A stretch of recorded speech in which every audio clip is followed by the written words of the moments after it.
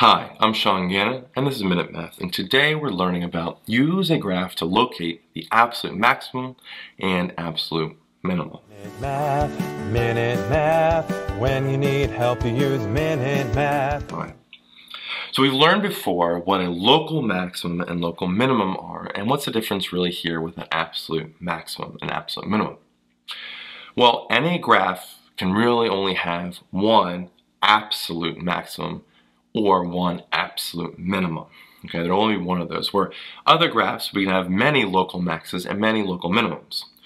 Sometimes a value will fall into both of these categories, where it will be a local maximum and the absolute maximum. Okay, so that is possible. But here we can see where it's a little different on our graph. This here is a function that's truncated some. Okay, and now notice that we have two endpoints there.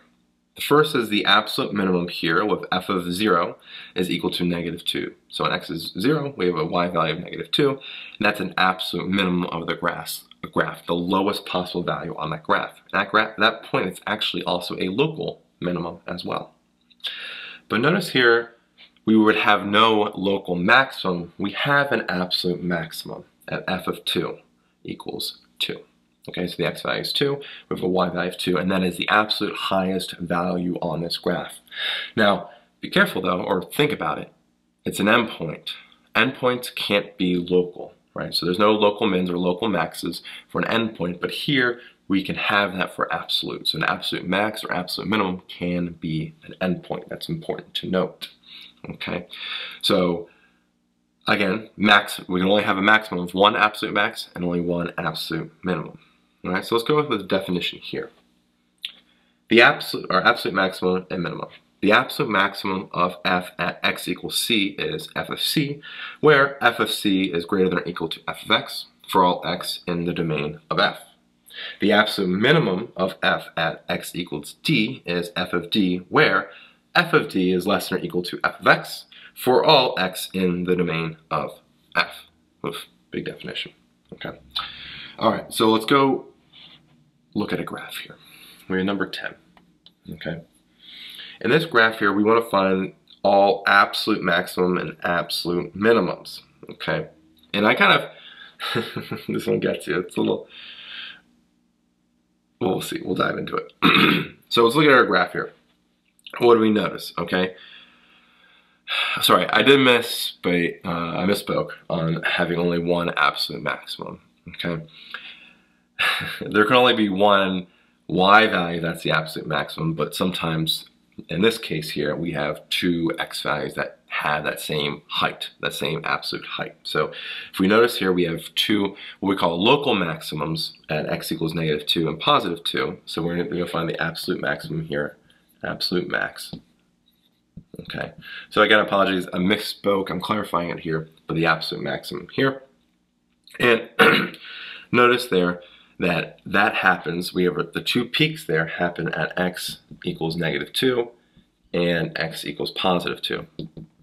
Okay, so the height there is 16. So the x coordinates are -2 and x equals 2, which is the height, the y coordinate here is 16. So we have a height of 16 there, and when x is -2 and x is +2. Okay, so that would be our absolute maximums. We technically have two. There's a technicality when they're the same exact height. That can't happen. What about absolute min? Okay, we find the absolute minimum. All right, so we look down, we see, well, few things that catch my eye. We have the local minimum, right, at x equals 0, where it goes from decreasing to increasing. But that's actually not the absolute minimum. The absolute minimum happens all the way at x equals +3. And then as the lowest, the x value for the lowest y value on our graph, and the y coordinate here, it's kind of hard to see from the graph, but according to my notes here, is -10. Okay, so the y coordinate there is -10. So if you want to say a point, it's 3, -10. Right there, 3, -10, that's a pretty bad -10. And the two x values, -2, 16, and +2, 16. here as well. Okay, so there we can see our, again, absolute minimum at -10 right there. So we have our absolute maxes, technically 2. Again, sorry about that. Absolute minimum there at -3, -10. All right. So I hope you learned something in here on how to use a graph to locate the absolute maximum and absolute minimum. If you did, please subscribe to our YouTube channel and like this video. This helps us make more free math lessons for you and for everyone else. So, as always, thanks for watching. Minute Math. When you need help, you use Minute Math. Minute Math. Minute Math. When you need help, you use Minute Math. MinuteMathTutor.com